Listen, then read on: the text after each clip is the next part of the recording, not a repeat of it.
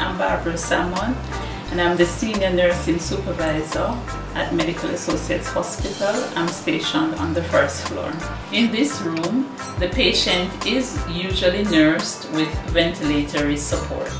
It can be that the patient needs more support than we can offer on the regular ward.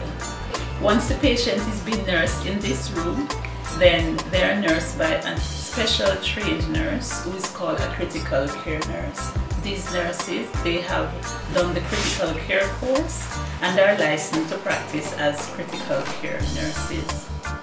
When this room is being used as a high dependency unit, there are certain machines that must be in this room. Okay, we have here the Omni monitor.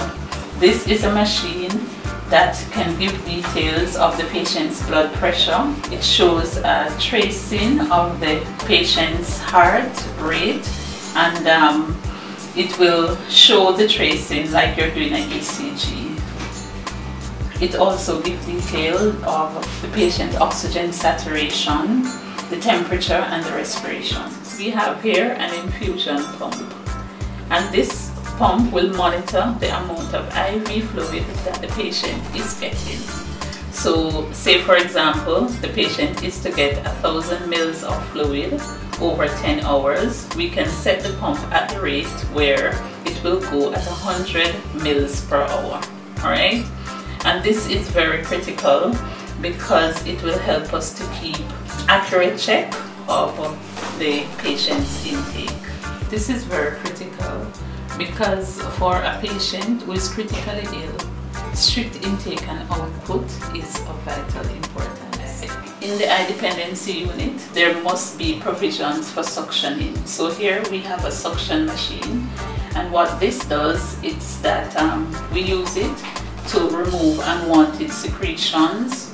It can be secretions that is down the endotracheal tube, and that's the tube that goes to which the patient is attached to the machine, or it can be just secretions that is in the patient's mouth. Beside the suction machine, we have a nebulizer, and this is used for patients who need to get Ventolin or Atrovent, and if they're having bronchospasm.